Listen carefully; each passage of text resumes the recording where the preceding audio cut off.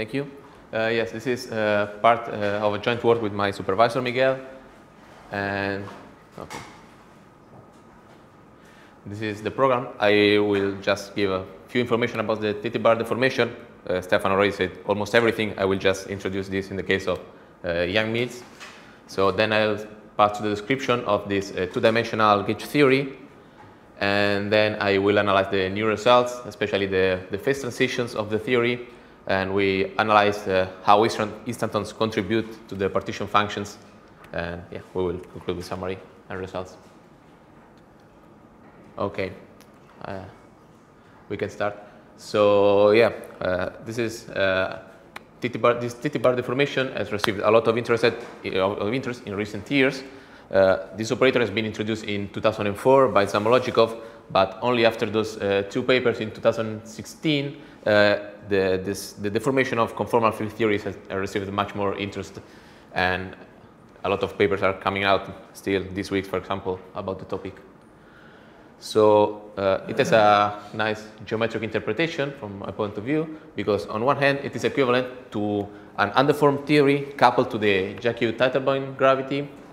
And okay, the alternative geometric interpretation is that TT-bar deformation of the theory is equivalent to a field-dependent local change of coordinates, or a random change of coordinates from the point of view of Cardi. But yeah, I'm lucky because I come after Stefano, so you know all the details, and I won't say much about that. And I just want to mention a few research lines which are being developed nowadays. And mostly I will talk about those related to gauge and field theories. So, for example, there are a lot of work on these ADS-CFT correspondence, which is appearing everywhere in gauge theories. And I think it has been started by a series of papers by Givion and collaborators. And so on one hand, they're trying to push this TT-bar deformation of the boundary CFT into the bulk of ADS3, or on the other hand, trying to understand what geometric deformation of ADS3 could correspond to a TT-bar deformation on the boundary. So they want to try to understand both sides of the duality. Also, some papers have appeared trying to understand TT-bar deformation in a superconformal field theory, and it has been done for many different theories. And they've discovered that this TT-bar operator can be plugged into a supermultiplet. So essentially, there is a more general deformation of this supersymmetric field theory, and yeah, I think it's interesting because they are doing physics in the infrared, which is usually not very easy in the superconformal field theories. Also, there are some attempts to this higher charge TT-bar deformations. Stefano talked about that a little, and yeah, there are these works by Conti, Negro and Tateo, and other papers by Lefloc, MSA. Also, there is some interest in trying to understand how the deformation by the TT-bar operator affects the entanglement entropy, and okay, a lot of other works.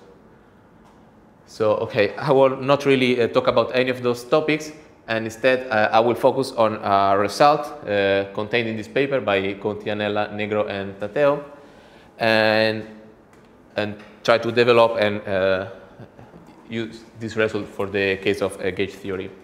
So yeah, we already talked about that. And we can, if we start with a free bosonic Lagrangian without the TT-bar deformation, and we plug in this irrelevant deformation, we turn on this parameter, and one finds the Born-Infeld model, or the bosonic Nambu-Goto model in a specific choice of gauge. Okay, I'm using here this parameter tau, which I think is minus alpha of the Stefano's talk. So there is this slight difference.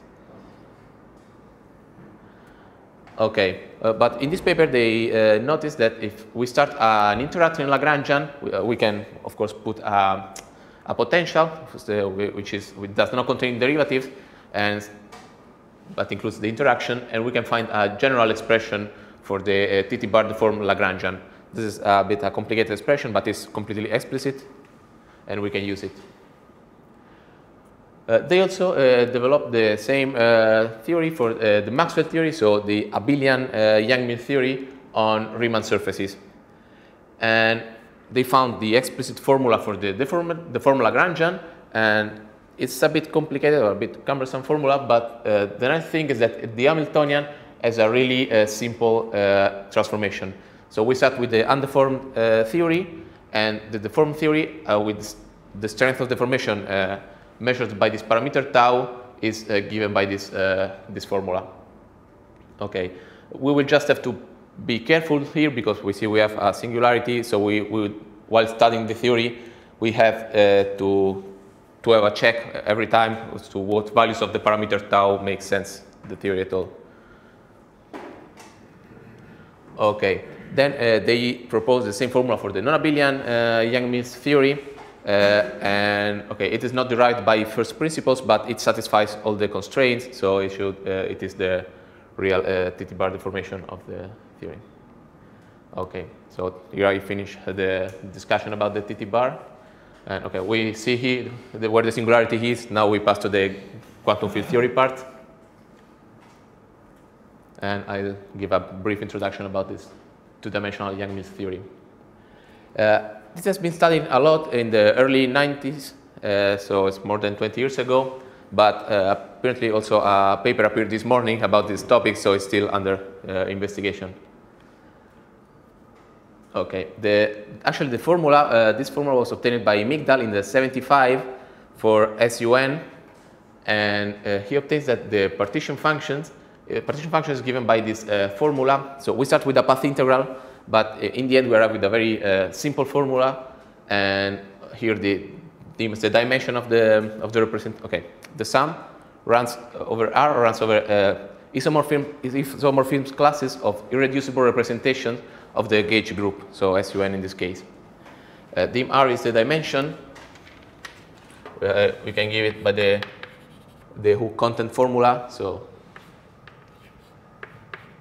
well, I'll write it in a minute. I'll first give it. Okay, C2 is the Casimir. The G is the Yang-Mills couplings, and A is a parameter which can be identified with the area of the Riemann surface. Okay, we know that irreducible representations of SUN can be labeled by partitions of n. So if we have a partition where we have this partition, say R1, Rn,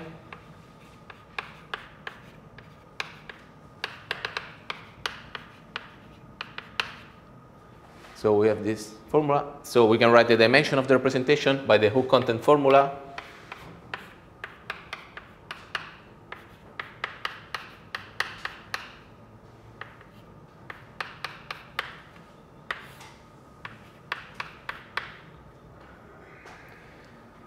And we have also the Casimir, which is again written in terms of this partition.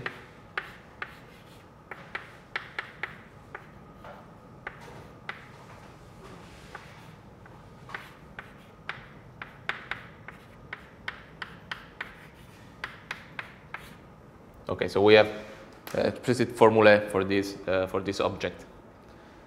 But however, okay, the Casimir is not really that, but the fact is that we are not interested in the SUN theory, but in the UN theory. And actually, the same procedure can be done, and we can obtain UN representations from those of SUN, and we can use this relation. We have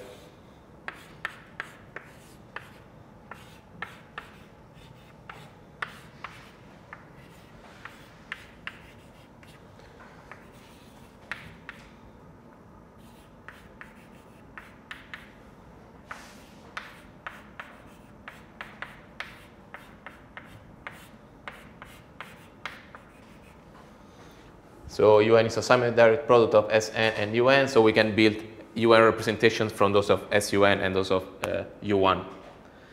So again, we have this formula for the UN theory. But now, of course, we have to include this U1 representation. So now the partition is not positive, and we have just disordering, but we can have all span from minus infinity to plus infinity.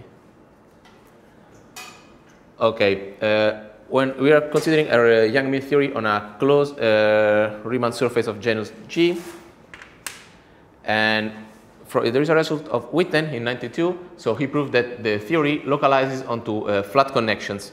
So this is a quantum field theory, but the result is semi-classical in the sense that we only have contributions from the solution to the classical Yang-Mills equation.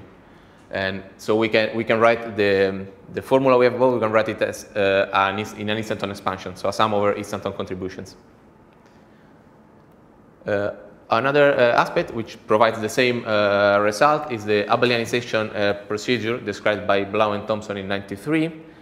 And okay, the original action, the Yang-Mills action, is a standard action. We can write it this way.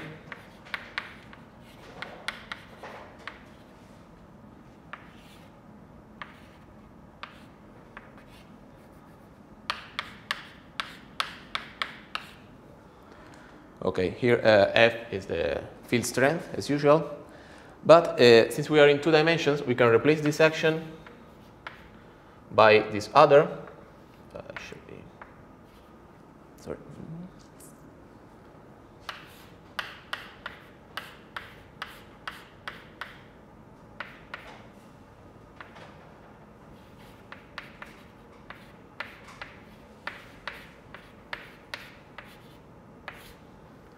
Okay, here phi is a background field, so we can recover the previous action immediately by Gaussian integration of the field phi. And here the mu is a volume form. And okay, so this is from Gaussian integration we recovered the first one, so those are equivalent. But then Blau and Thompson proved that this phi can be is constant, so we can bring it out of the integral. So we use gauge invariance to diagonalize the f, and this provides the abelianization procedure. And okay, also we can see here why we get in the previous formula we have this a g squared m over half. We comes from here because this gives the area of the Riemann surface, and we have this coupling here. Okay. This theory is also equivalent to quantum mechanics on the gauge group manifold. So in this description, we have the Hamiltonian of the theory is the Casimir operator, and we know that the Casimir is diagonal in the representation basis. And this is developed by Douglas, but there is also a nice extension in the review by Korsmoor and Rangolan in '93, '94. Okay. So we are up to the final formula for the Tt-bar deformation of the theory, which is given by this replacement. We have said that the Hamiltonian is indeed the Casimir, so we have this formula.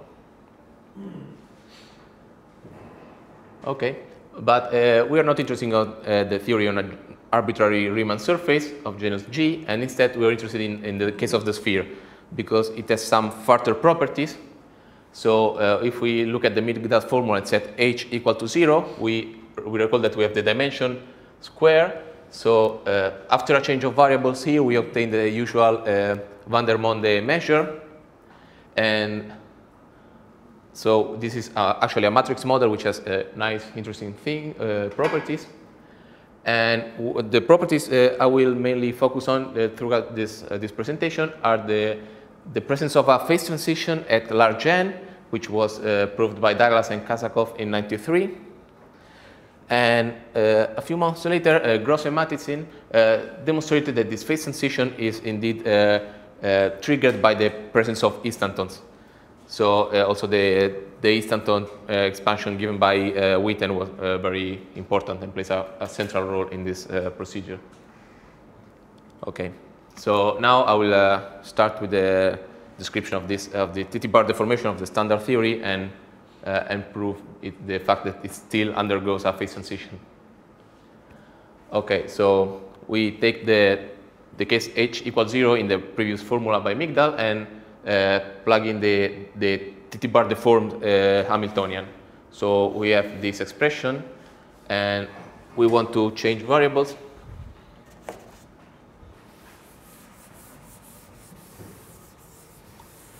And we define a new variable h.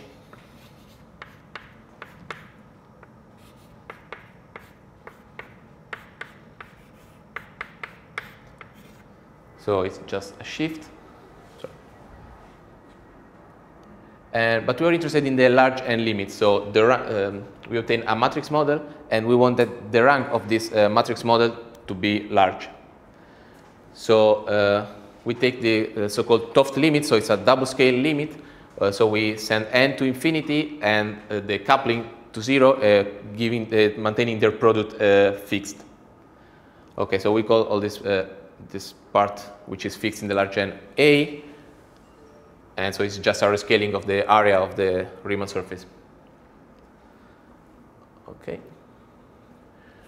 But since this is a large n limit, we are not focusing on these variables, but instead on their behavior at large n. So we define a function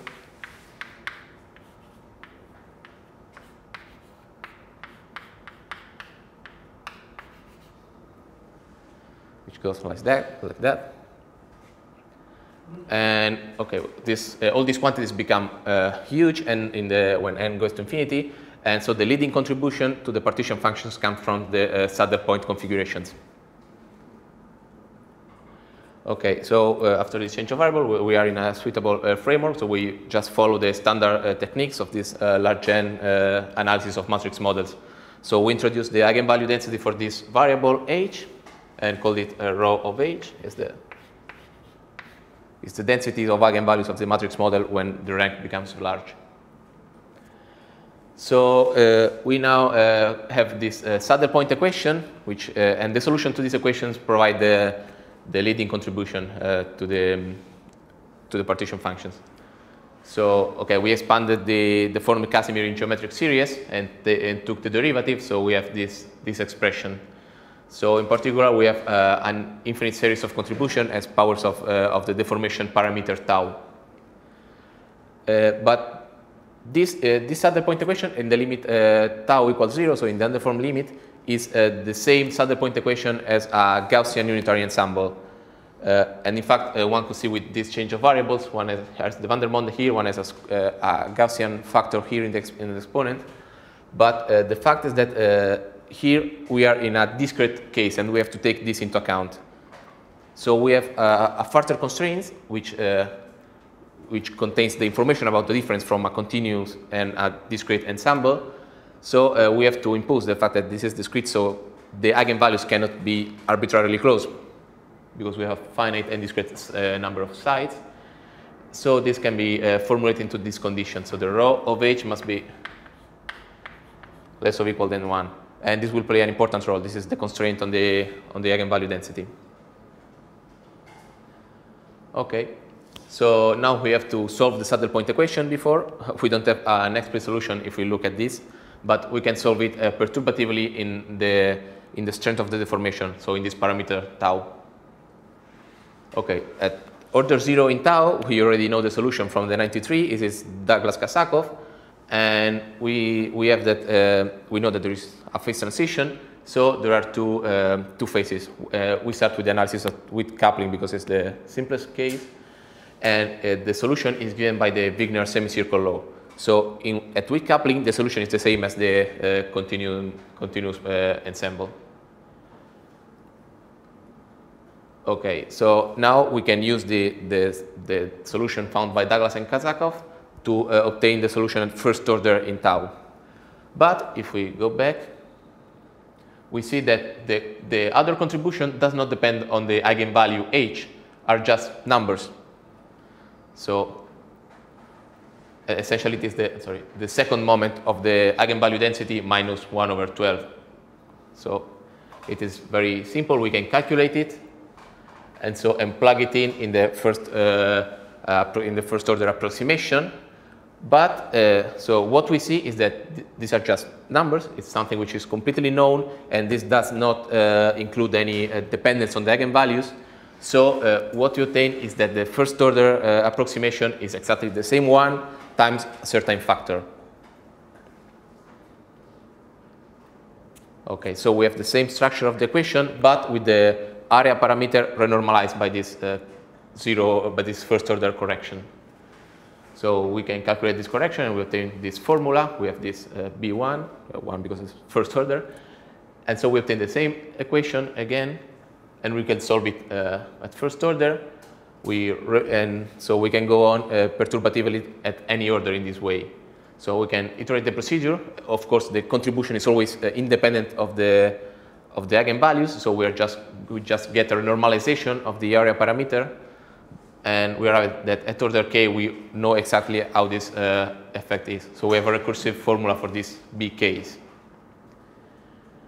So also we see that these objects converge, and we can find the limit, and we can solve this until the b infinity. So we are not doing perturbation theory anymore because we can calculate all the contributions. So one finds an equation for b infinity. This equation can be recast in a cubic form, but it's not cubic. So one finds three solutions, but only one really solves the original equation. So one has two spurious solutions, but one is the right one, and it's very easy to identify because it's the unique, which gives the correct value when we turn off the TT bar deformation. So we finally arrive to this formula, which is unique for the b infinity. And it, of course, depends on the area itself and on tau. But, OK, we have to be very careful now, because as I said before, there is a singularity in the deformed Casimir. So we have to be careful, and we have to consider this fact. Also, one sees that the bk, I said that the bk series, the sequence converge, but this converges to the b infinity only under certain assumptions, and those assumptions are exactly the same for which the deformed Casimir is well defined. So we have to study, we have to translate this condition into formulae, and we find that this means that the area parameter must be bound from below. So we have to introduce a lower bound for this area, and we cannot go lower than this value. However, OK, we have the formula for how this bound is obtained, and this will be, in general, a function of tau. However, if we plug the explicit expression for b infinity into this condition, one finds exactly that the lower bound is 0.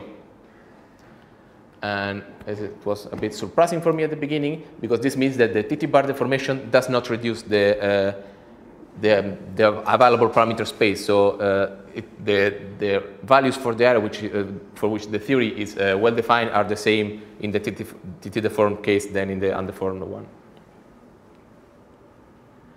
OK. So also we are doing this calculation in the weak coupling phase of Douglas and Kazakov, which is sent until the critical point p squared. Because when the area is bigger than this value, this condition is not fulfilled, so this does not hold anymore. We are in a deformed case, so there will be some different critical value, which we know how to find. So we just have to plug the b infinity expression in this equation, and we find the critical value of A. And one finds this solution, which is quadratic in tau, but this solution only holds for a certain value of tau, and at the value of tau for which this becomes 0, there isn't any other positive solution for tau bigger than 1. So essentially, our solution for any fixed tau smaller than this value is this one, but for for some large values of tau, we don't have any solution at weak coupling. Okay. So if we don't have solution at weak coupling, we have to go to strong coupling and find the solution in a different way in order to fulfill the bounded condition on the eigenvalue density. Again, we follow the ideas of Douglas and Kazakov, and we try with a two-cut solution. So it will be shaped like that.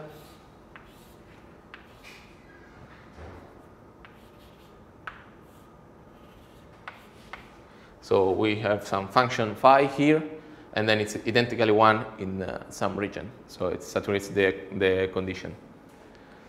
OK, so we now want to find which is this function phi.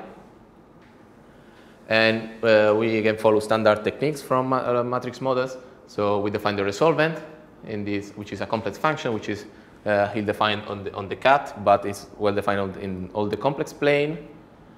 And so we translate the saddle point equation into a singular integral equation for the resolvent. And again, we use the same strategy to expand the form of Casimir geometric series, and we solve it perturbatively. So at zero order is again the solution found by Douglas-Kazakov, and we use standard techniques. These are just two nice reviews of how to solve large N Hermitian matrix models, and I found they are very interesting and very well explained. And okay, so one finds a solution for the resolvent.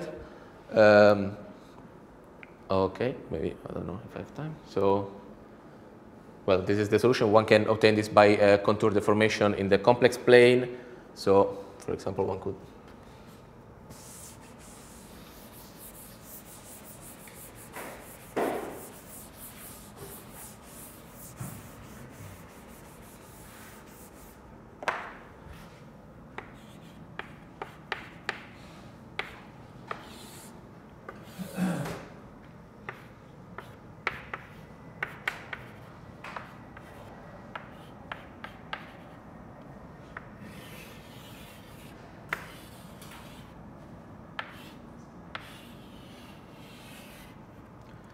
So, for example, we can use contour integration of this on this contour.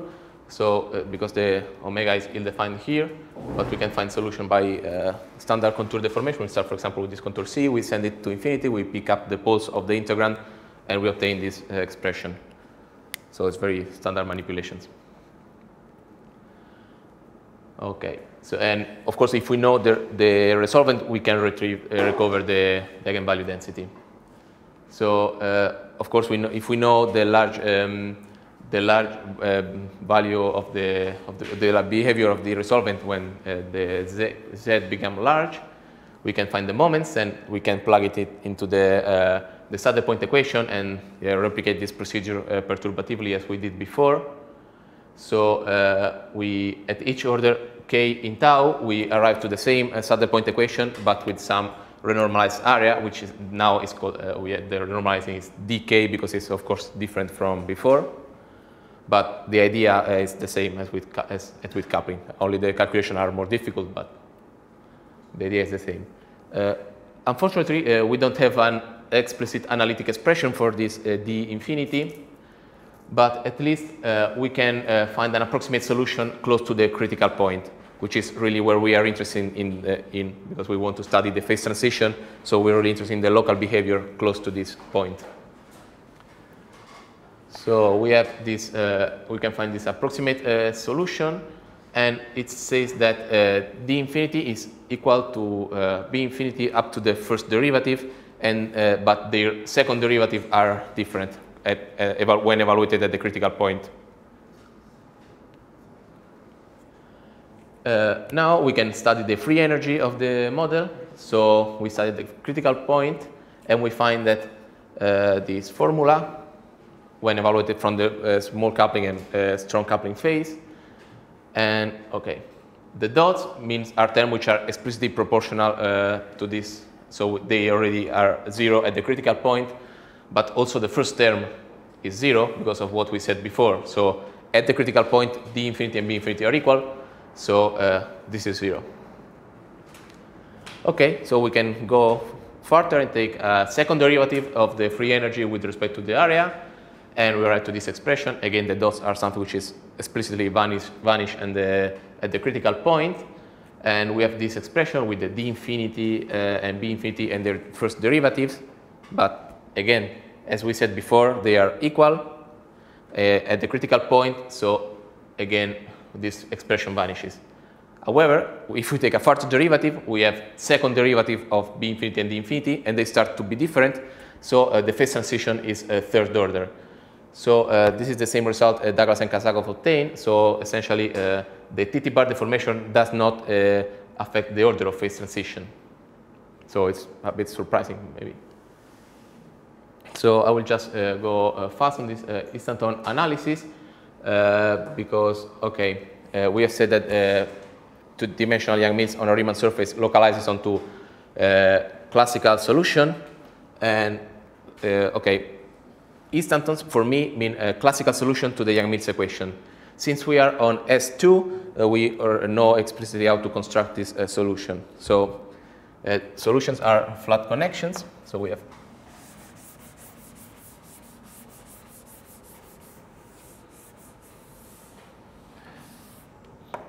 we are in 2 dimensions. So classical solution to the Yang-Mills equation are a flat connection. So we have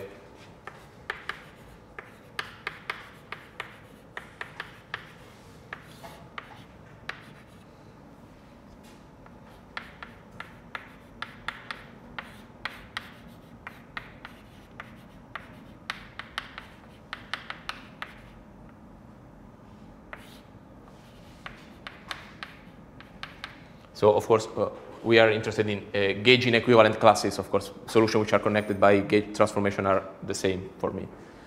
So, okay. But since we are on S2, we know how to characterize this. And these are in one-to-one correspondence with a collection of monopole charges. So we specify an instanton by a collection of n integer values. However, the model has a weight symmetry, so we are not really interested on the form of this vector, but only on how many times the values appear. So we can reorder it, and it is the same. So we are really interested in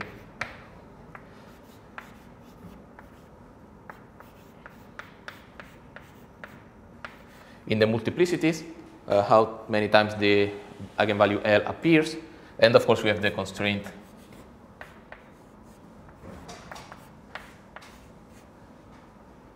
So, okay, now fixing an instanton corresponds to fix these multiplicities. So essentially study the theory in an instanton sector instead of in the flat connection sector corresponds to a symmetry breaking pattern of this form.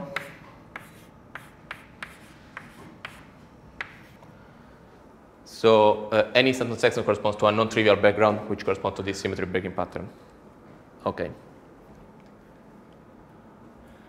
So we now know explicitly how this instanton contributes to the partition function, and okay, this is the result obtained, and we have this actually the action evaluated that this instanton contribution is Gaussian, and this goes with the inverse coupling, so it goes 1 over A. And we also see that this is exponentially suppressed as n becomes large.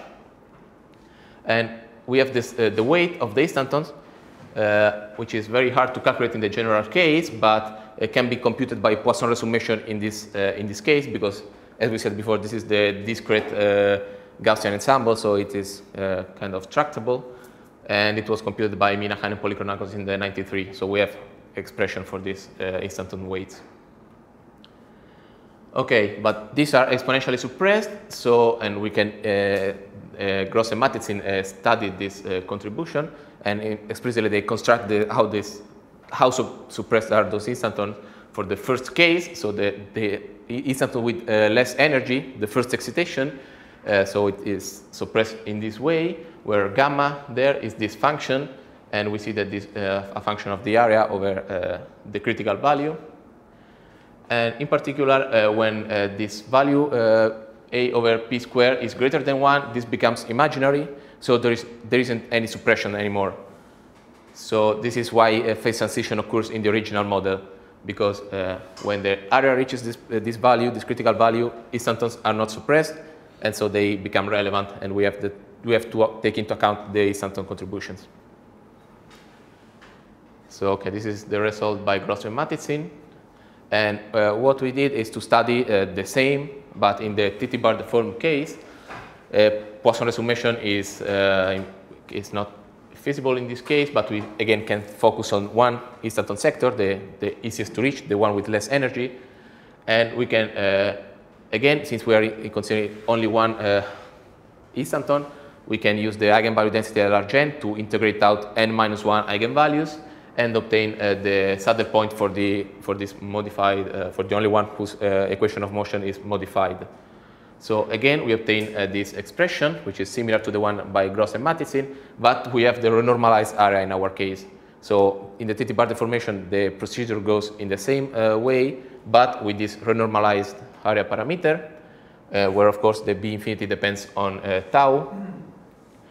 In particular, we found that this is suppressed, but there is no suppression at all when tau is bigger than the critical value. So we now understand why there is no weak coupling phase for tau bigger to this value. This is exactly when the instantons are not suppressed for any value of the area. Okay, so there are some plots here, and we see that the blue line is the TT deformed case, and the orange is the original case, the one by Gross and Matizin. And so we see that our case is always a bit is down. So the suppression factor is weaker. So this is the case as tau 0.1, and we see that at 0.5 it's already much bigger. So this is the suppression factor. So these are less suppressed, so they are more relevant. Okay. So I'm almost done. I'll just recall the results and just make the point. So we know that from Douglas and Kazakov, we know that Young Mills on the two-sphere undergoes a phase transition. And we have the same result in the case of TT-bar deformed version, but with an asterisk here.